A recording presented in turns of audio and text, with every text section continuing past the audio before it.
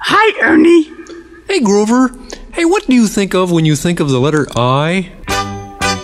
Well, all kinds of things go through my head when I think of the letter I. I stand up straight and tall. I never bend at all. I important. I incredible. I dot the top and I will always be the same. I think of one thin line. I tall and straight and fine. I innocent. I intelligent. I like I.